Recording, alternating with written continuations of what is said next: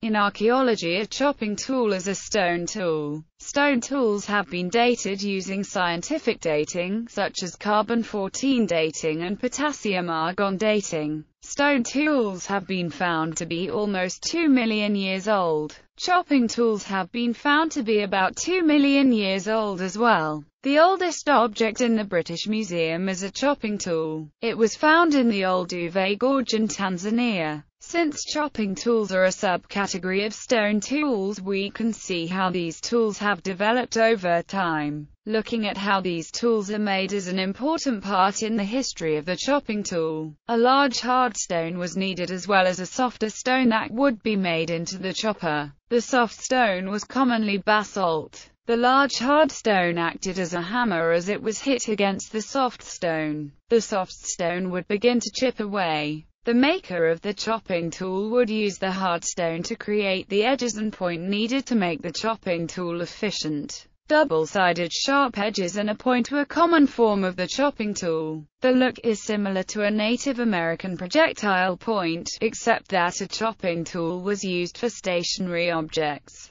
The use of the chopping tool varied from place to place, just like any other archaeological artifact. Depending on what the maker of the chopping tool made, or it depended on what the chopping tool was used for. Most commonly, the chopping tool was used for food purposes. They could be used for cutting down tree branches to get to fruits or to cut large plants that could be used for food. Anything that requires a knife today could have been replaced with a chopping tool. They were also used to help assist the maker in cutting the meat of the animals. Just like butchers today, skinning and cleaning of all the meat that we eat is needed. The chopping tool helped assist hunters gather the meat, especially off of large animals that were hard to carry back to the location they were staying at, and make it edible for them to consume. Another use for the chopping tool was to smash bones. Bone marrow is a good source of nutrients to help your body function.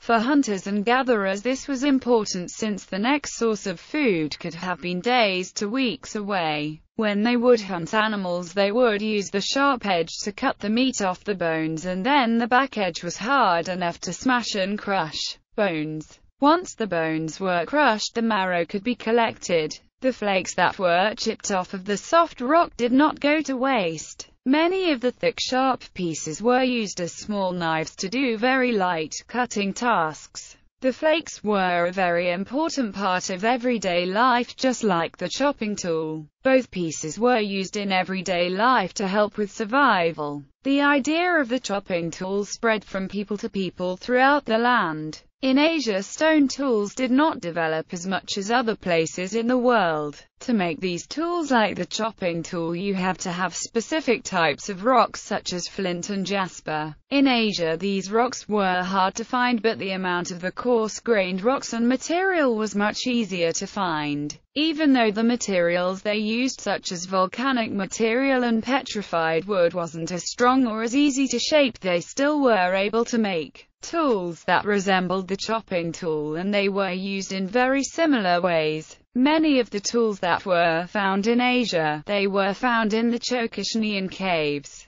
The Chokishnian industry is where a lot of the stone tools in Asia started. The caves are filled with many artifacts, and the early chopping tool is one of the many artifacts found. The resources used to make many variations of the chopping tool were present in much of the world. Even if the items that were used to make the chopping tool in various parts of the world were not as durable or as powerful or sharp, they still were used for cutting items as well as day-to-day survival.